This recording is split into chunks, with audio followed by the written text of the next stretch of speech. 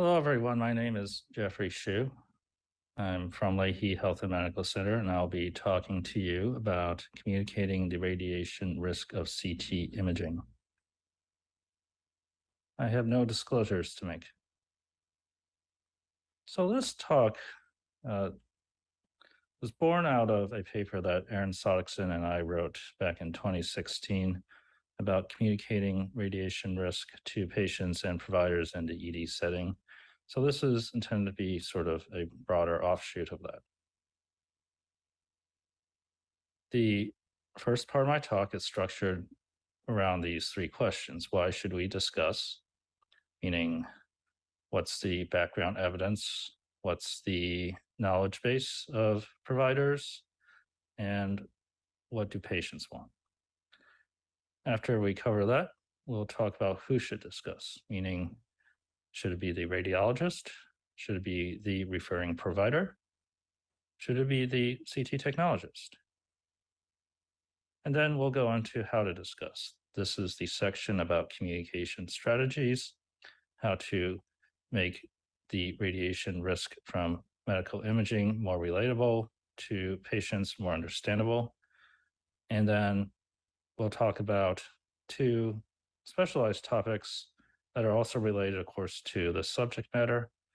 The question of whether we ought to be doing full informed consent for CT, and what about cumulative exposure? The patients who have had numerous CT studies over the years and therefore who have accumulated significant cancer risk from all those studies. Let's start with the background and challenges. So this audience, I'm sure, knows that CT usage over the last few decades has grown considerably. Of course, COVID dropped things for artificial reasons, but we've seen a significant rebound even in recent times after COVID. Not that COVID is over. It's been pretty well established that cancer risk is higher in younger patients and that body imaging, CTs of the abdomen and pelvis, CT of the spine, especially deliver significant amounts of dose. I'll just cite one paper as an example.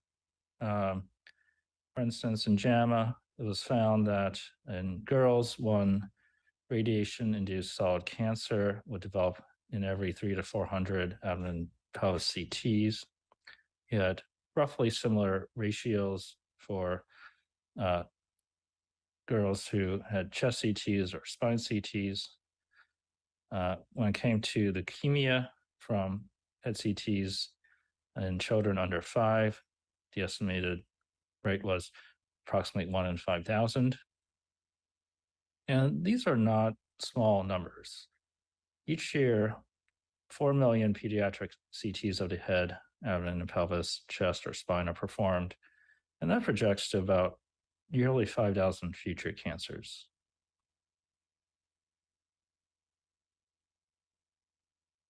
It would be great if we could provide very refined risk estimates to patients, but we unfortunately can't quite do that.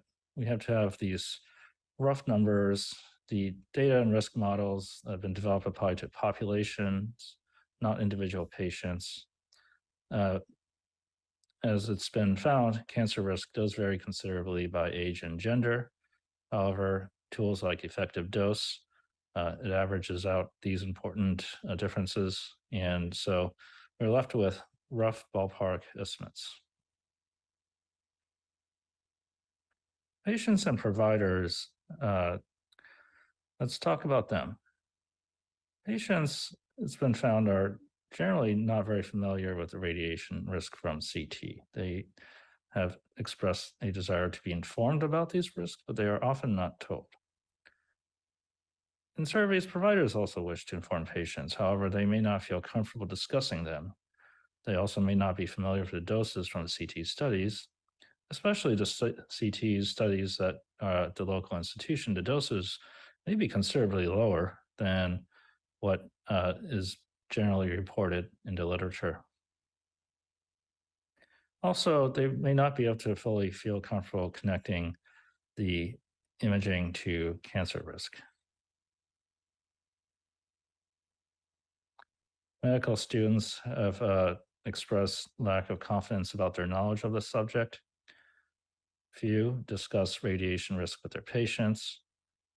In a survey of radiology residents, their understanding was also found to be limited, such as the lifetime risk of cancer mortality in children.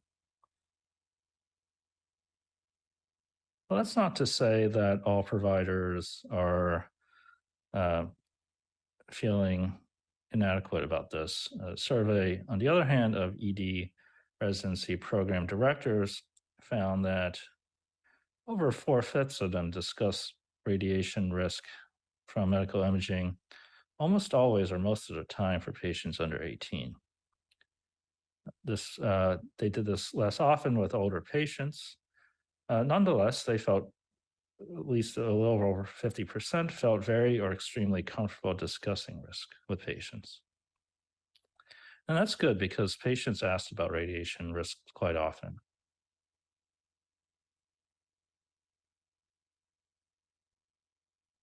So I propose that based on what I've shown so far, we have a responsibility to inform patients they want to know. And the best data points towards a small but non negligible risk.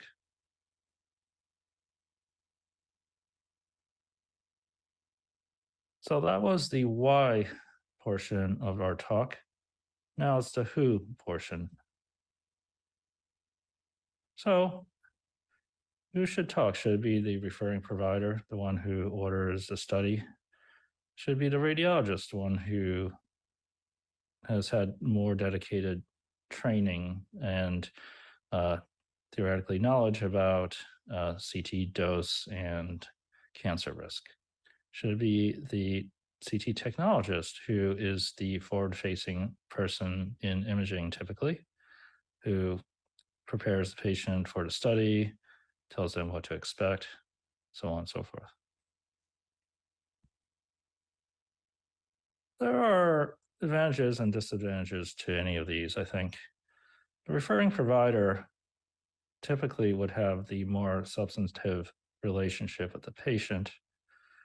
They would be the point person for answering questions generally about clinical care. They understand better why they think a CT is needed. And however, they may not necessarily have had much or any education about radiation dose and uh, the linkage to cancer. Radiologists are more likely to have had dedicated training on how to provide an estimate of the cancer risk. It's part of uh, training for the boards, for example. Um, I think one of the challenges, though, is the radiologist may not be available, especially I think in outpatient imaging contexts. And with teleradiology becoming, I think, certainly a bigger thing post COVID, this will make it even more challenging. Again, the technologist is typically the forward facing person in radiology, but for various reasons, I think they're often not empowered to discuss certain topics with patients.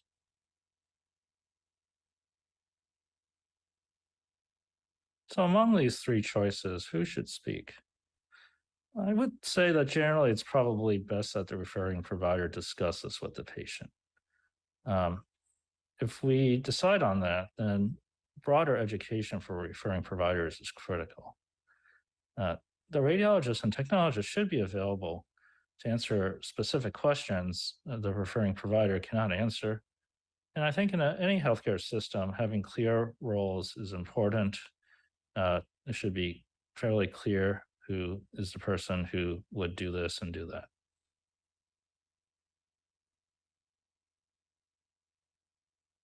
Also, I think we should try to refine what is meant when someone asks about why they're getting a CT. I think if the question is, well, what benefit is the CT going to uh, give for me, then I think the referring provider should answer that question. They're the ones who are thinking that the patient might have a pulmonary embolism or aortic dissection or appendicitis, and um, they can speak more to, I think, why CT is needed for them to diagnose it. And also the risk of not getting a CT, the risk of not being able to make a diagnosis in a timely manner. If it's about the risk of CT, specifically the cancer risk, then I think as a start, the referring provider again is probably the best person. They're already talking to the patient. They can put it in context with the benefits of getting the CT. Again, the radiologist and I would say the technologist should be available to help in these discussions.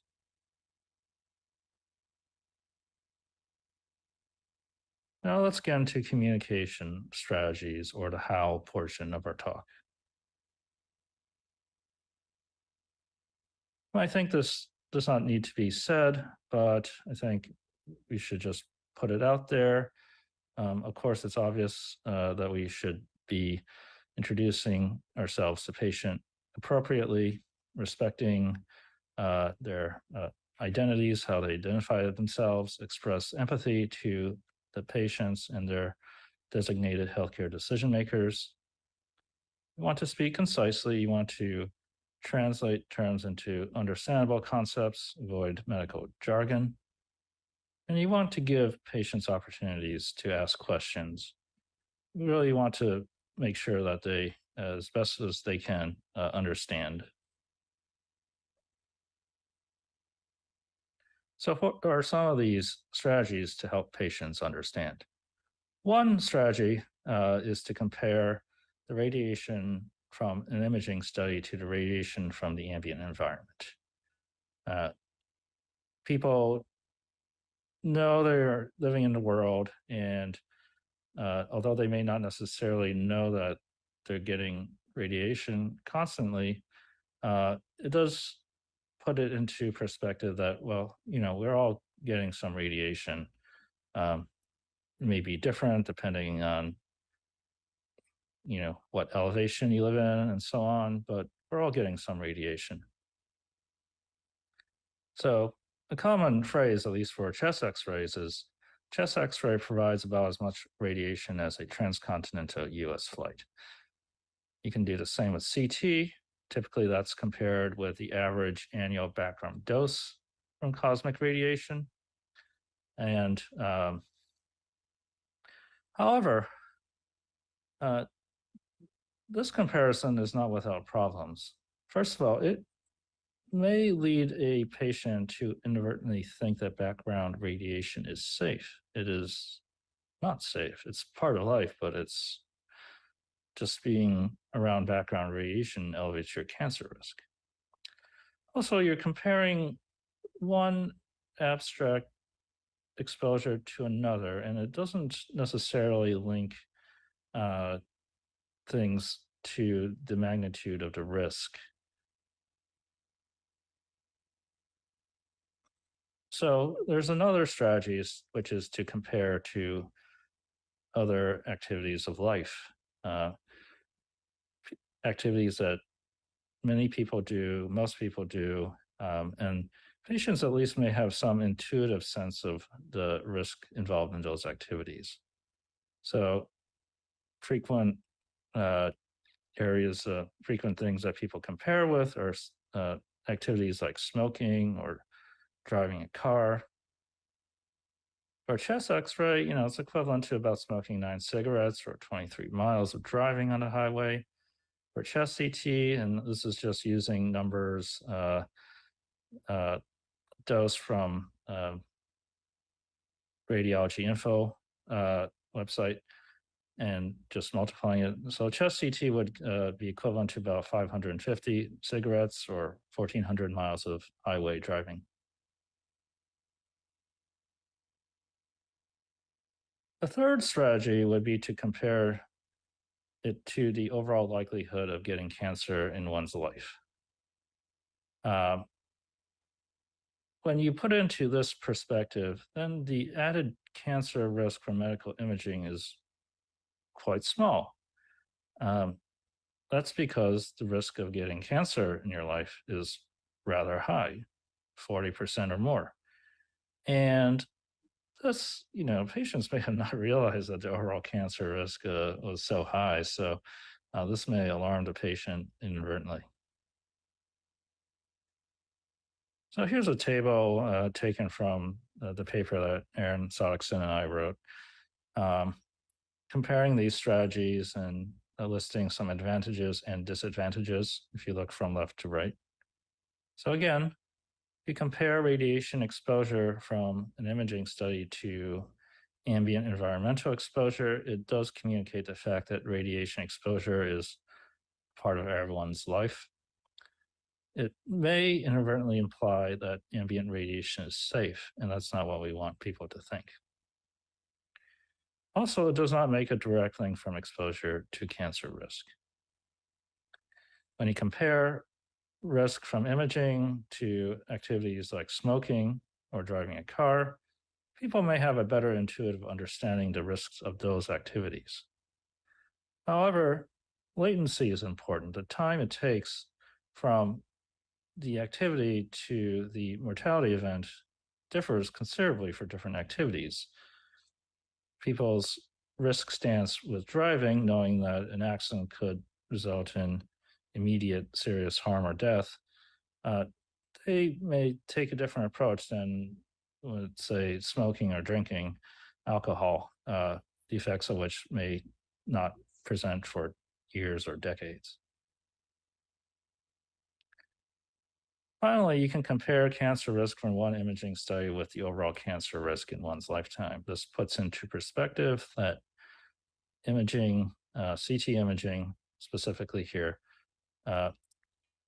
is the incremental risk of it is very small compared to the overall risk of getting cancer. However, again, this may cause anxiety. Patients may have not known that the baseline risk for getting cancer was so high, even though many people do survive the cancer that they get.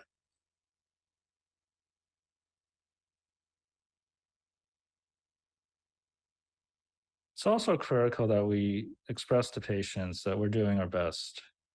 We want to try to reassure patients that I imagine, like many institutions, and Aaron Sodikson has done this at the Brigham, implementing CT protocols with a much less dose than the literature estimates typically presented. You want to convey that the goal is to image in a judicious, evidence-based manner.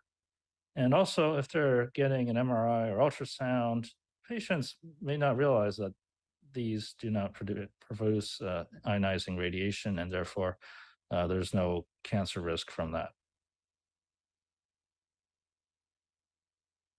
Handouts can be quite effective, can put things into terms easy to understand. You can have handouts in the patient's native language. If you go on Image Gently, for example, there are a number of handouts in different languages. And also, if it's like a local institution specific handout, you can also explain things like how we've been able to reduce the dose of the pediatric head CTs, for example.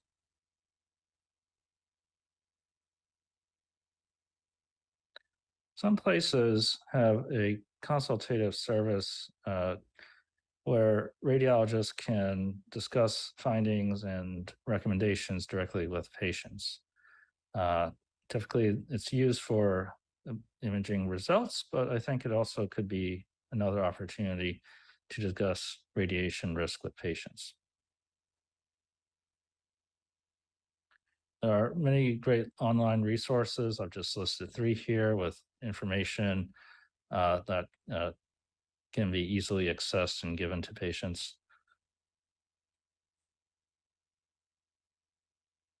So that was communication strategies. And now I'd like to jump to the topic of informed consent. Generally speaking, ethical standards argue that we ought to disclose any and all significant potential harms that may result. This is so that patients and providers can come to a truly informed healthcare decision. The underlying ethical principles here include patient autonomy, patient protection, and trust.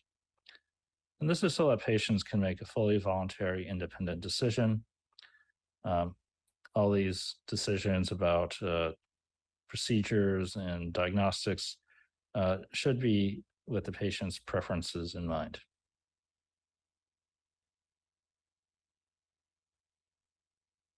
If we were to do informed consent for CT discussion, and generally discussion, even if we didn't have a full consent form signed, so on, should provide an understanding of the imaging risks of CT, not just the radiation risk, but potentially other risks, as well as potential benefits such as timely and accurate diagnosis, as well as the limitations. There may be better tests to diagnose, for instance, obviously breast cancer than CT. This is so that we can aim towards a shared decision-making process between the patient and the provider. Now, I think in general, consent is not done often in CT. Perhaps maybe there are some special cases where a patient has a known significant contrast allergy that needs a study in a more expedited fashion than would be doable with the typical pre-medication regimes. We also do consent, I think, at least some places, I'm sure. Brigham, I know that this is done. For instance, for pregnant patients who are getting an MRI, a radiologist would consent them, basically telling them, we don't think there's any risk, but we don't know for sure.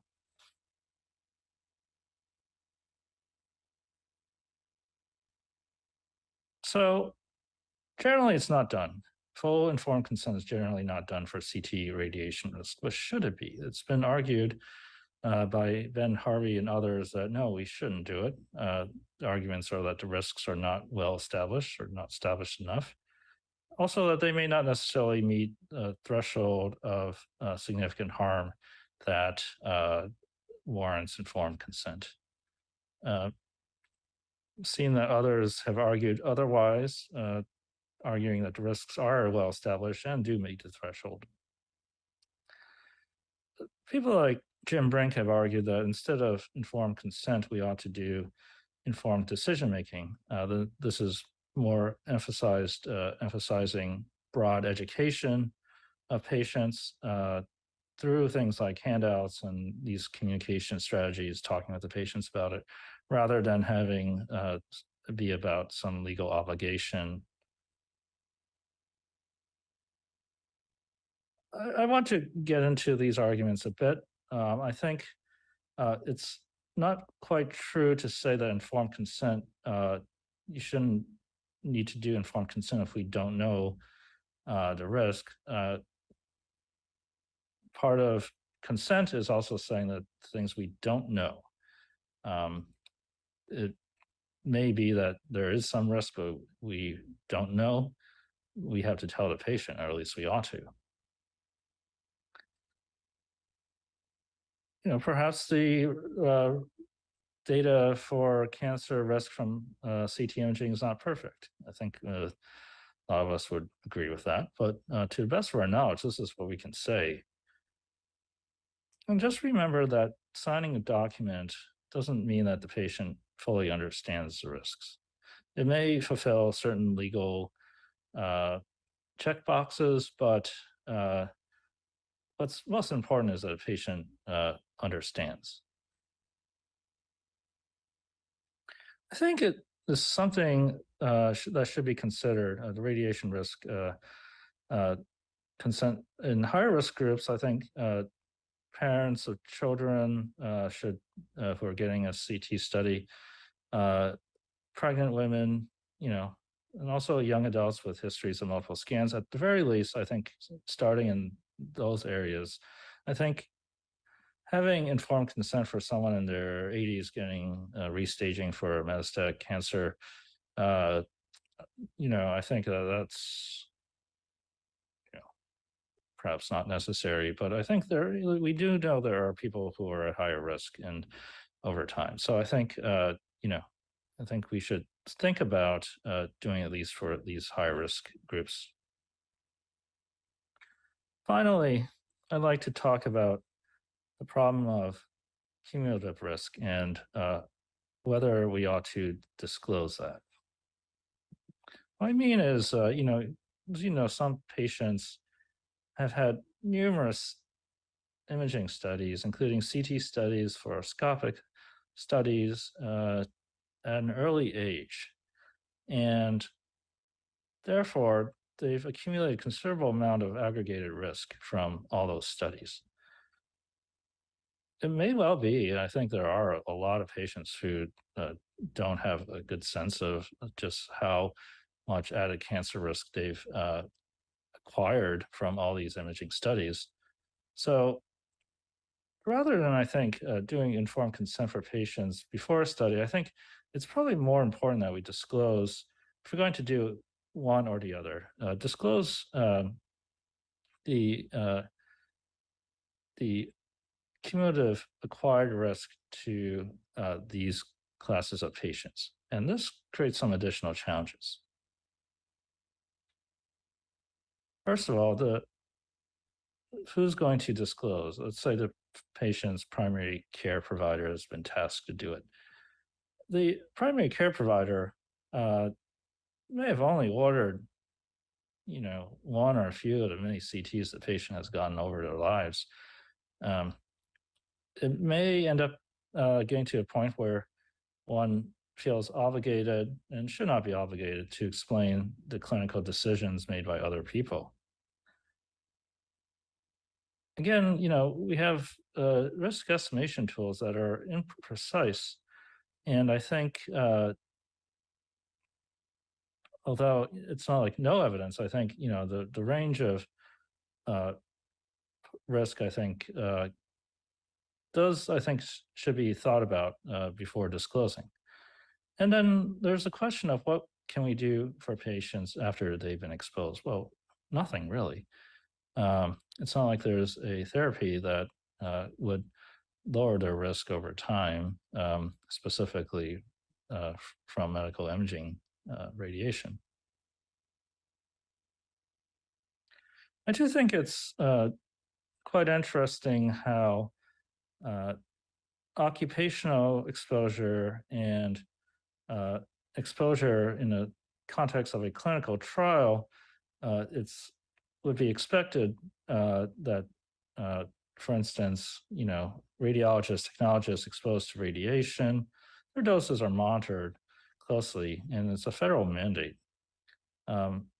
We expect to disclose the fact that a research subject is getting ionizing radiation, and that's something that we do informed consent, in addition to the other components of the trial.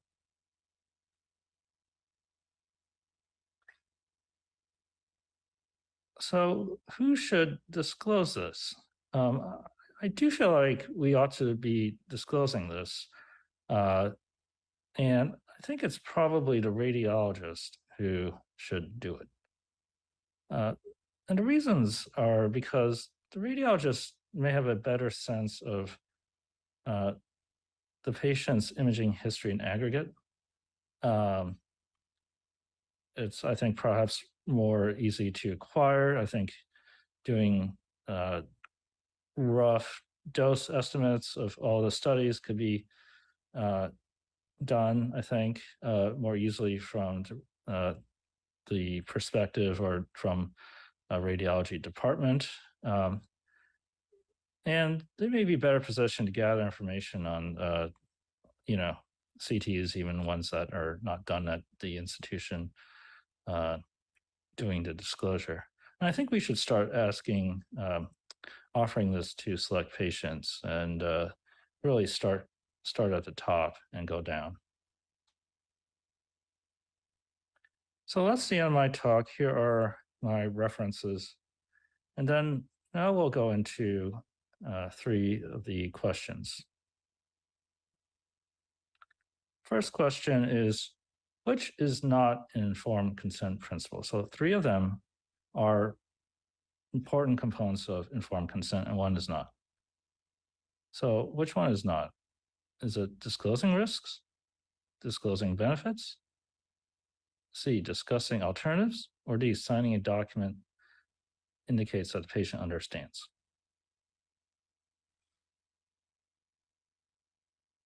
The answer is D. Just signing a document doesn't mean that the patient understands, of course. I think there have been studies that show that the majority of patients don't understand what they're signing in informed consent. Second question, which statement is false? Is it A, that effective dose provides an accurate assessment of an individual's cancer risk from imaging? Is it B, that the leukemia risk in a child under 5 from a head CT is approximately 2 in 10,000? Or is it C, that comparing radiation risk from an imaging study to everyday activities may help put the risk in perspective?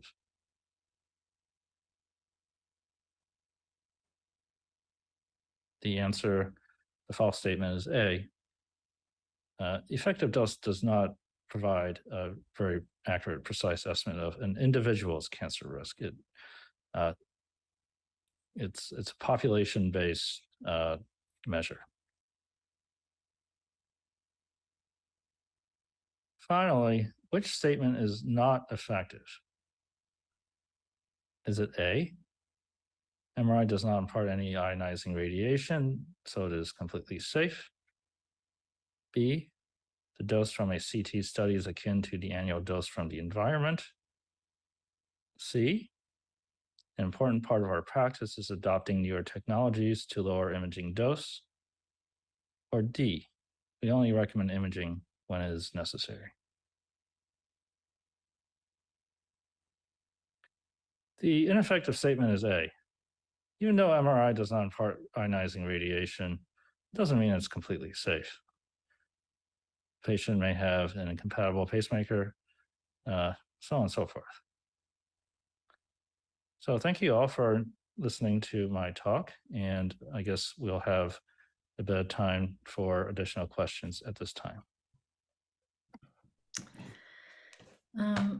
Thank you so much for that really interesting, comprehensive talk, and thank you for joining us live for Q&As. Thank you. I have a bunch of questions that I'd like to relay to you. Okay, I'll try my best. I am between overnight shifts, so I was super interested that you are assigning the job of, and you were very open in that there are different ways to do this, but that you're assigning the primary job of explaining the radiation and the risk to the ordering provider, but providing the radiologist the job of explaining the cumulative dose. So it's sort of, it's sharing those jobs with the 2 different groups. And I'm wondering why that split, I mean, I sort of understand the intensity of access to the full data maybe the radiologist has, and maybe more understanding of the cumulative risk, but why that split? Well, for the first part, I think when it comes to the study that's being ordered for the patient at this point in time, the ordering provider knows the patient. They've already established a more in-person relationship with the patient, and certainly can say more than the radiologist can often why they are ordering the study. The benefits of the study are much more, I think, better articulated by the ordering provider. Because they're having that conversation, I think the ordering provider can put things more holistically in relation to, why we're doing the study and also the risks. So I think that is kind of why I would favor the referring provider talking. It also kind of simplifies steps instead of trying to wait for a radiologist to show up or come. It's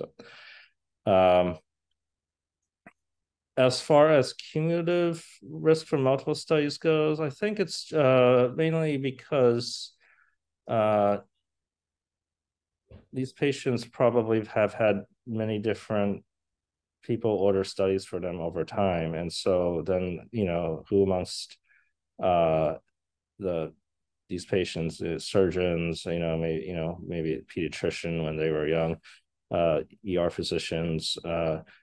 So who amongst them should speak to it? And I think in that case, most likely nobody has the full context of the imaging that was done. Uh, Maybe if there's a patient who has had this one single provider who's followed them for decades and really has given, has ordered the vast majority of the studies, they can speak, but I think in general, just given the fact that many people have had many providers, uh, I think that puts a little bit too much of responsibility on them. And it's just, I think, from the radiologist standpoint, you can sort of just see impacts, and there may be uh, resources to help gather, actual amounts of dose uh, from all these studies, and Oh, then speak to that. So the information is, I think, in general, probably more accessible, and then from that, the radiologist could speak to it. That being super said, helpful. They have a radiologists don't bigger generally talk to umbrella. patients very much unless they're involved procedures. So that's another issue that Mhm. I think you have to find the right radiologist for that. One of the questions sort of is a good next question for you to answer is that the ordering providers, but also the radiologists, don't have visibility into a patient's cumulative effective dose. So they may have a large sliver, but not the entire pie of how many studies. So um, all that information doesn't currently make it into the chart. Do you have a framework for making the cumulative effective dose more accessible to the providers, the radiologists? Do you think we should be collecting that information? Should it be in the patient's chart or somewhere else? Well, I think certainly with the Cures Act and in general, I think the movements towards patients having more of their clinical information, uh, I think that is the right direction we ought to be going in terms of uh, giving patients access to information, and then so the dose information uh, put into some context for the patient, I think, is also something that is reasonable to do. I think we have to do it carefully. Like you said, we most likely won't have the full uh, amount that's been exposed to them. So I think it's I think I think more than trying to give a precise number or percentage to patients, I think it's more important to explain to them that this is something that is the case. That this is uh, they might not have told you, but this is something that over time there's a risk that is not tiny, and it's just from the ethical obligation. I think it's patients ought to know, and so we can again say it's going back to the slide about informed consent, even though we not necessarily know to the perfect information about the risk, it still doesn't mean we don't talk to them about it. So I think the I think yeah. I think it's something that we should have more accessible to the patients, but I think we need to also kind of do it in a way that says, okay, here's the context, and also try not to make patients too afraid of getting imaging. Again, all this imaging, often is really necessary, and I think uh, so there's a bit of a balance there. I don't, I think we could risk frightening patients away from getting necessary imaging when they need it too. So, I mean, I think you do a very balanced job of sort of acknowledging there's risk. There's risk for everything we do in life or in medicine, and this is another risk. I think there have been studies about whether patients make good decisions when they're informed about radiation. And those studies have Yeah. suggested that patients do a pretty good job of making a pretty good decision. So if their child has been in trauma in the emergency room and the ED physician says you need this test, the parents say okay.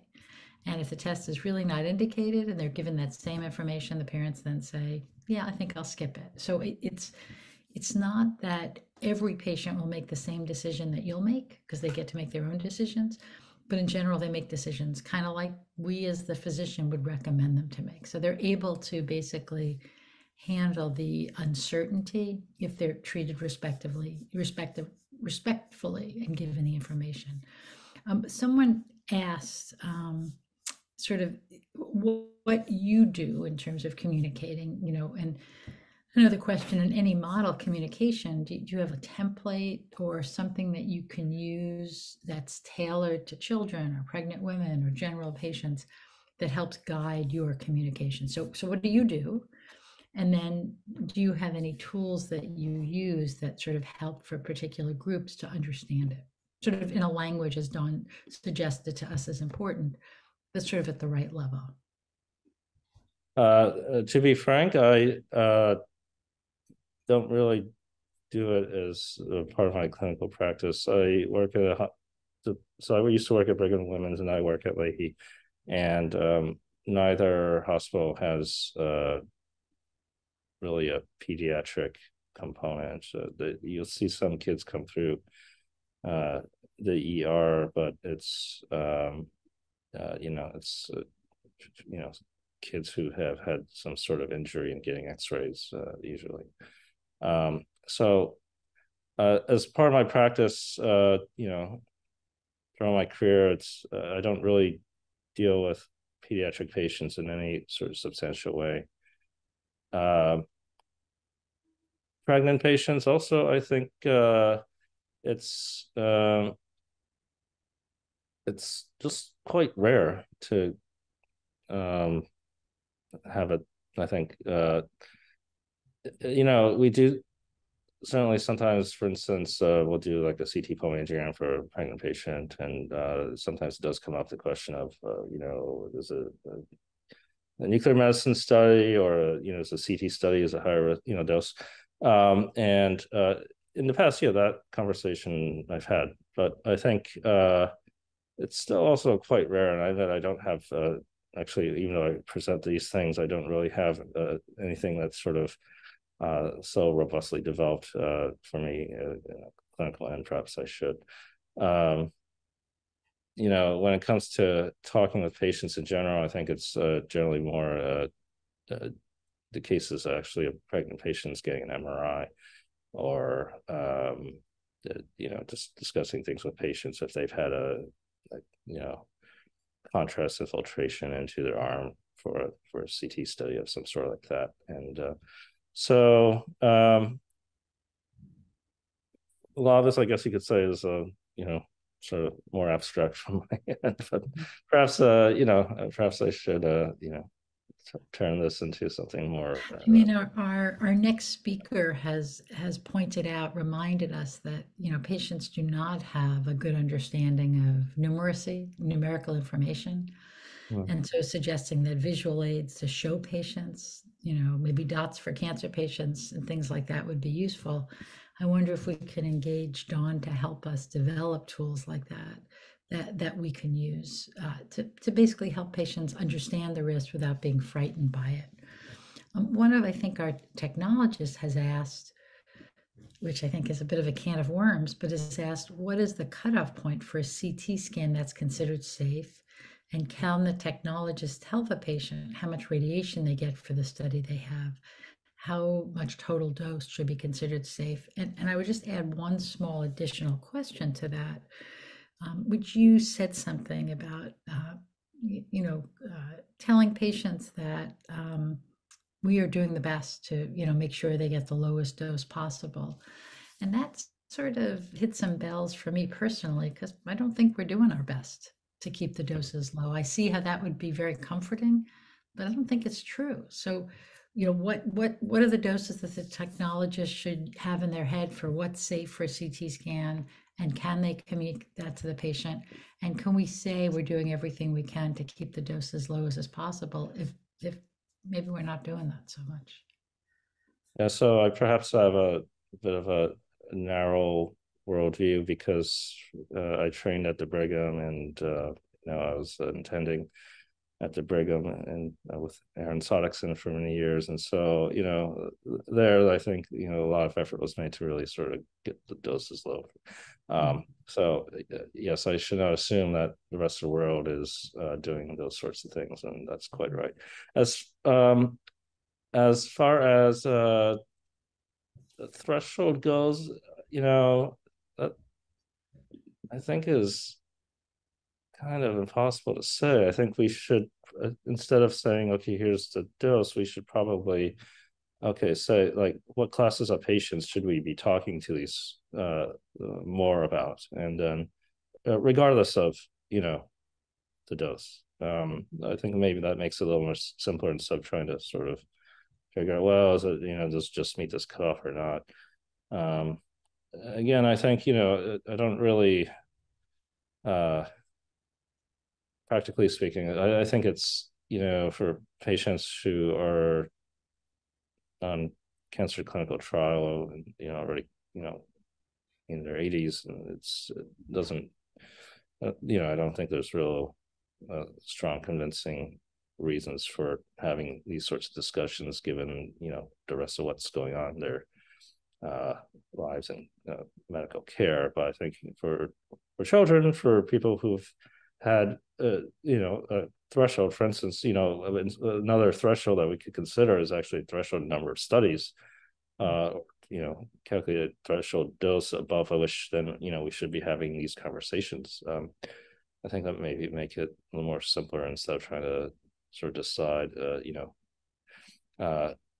okay, this three-phase CT we should discuss rather than single phase CT without contrast for kidney stones.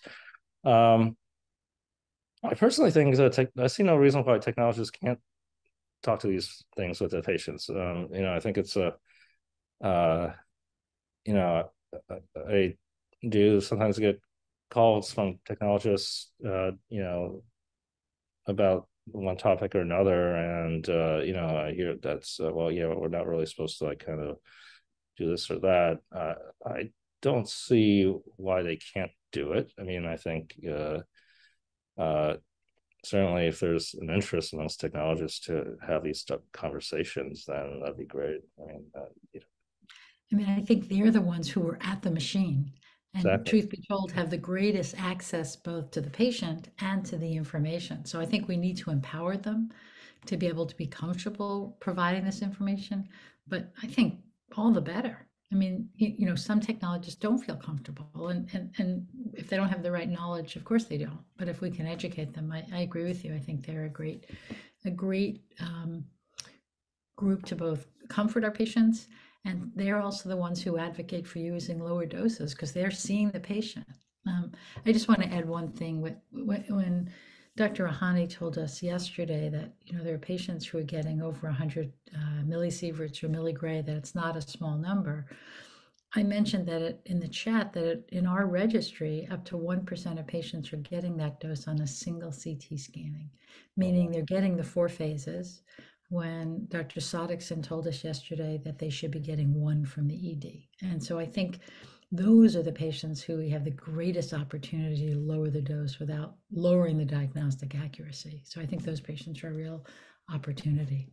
Well, thank you again. I really enjoyed your talk and your work, and it was a pleasure to have you speak.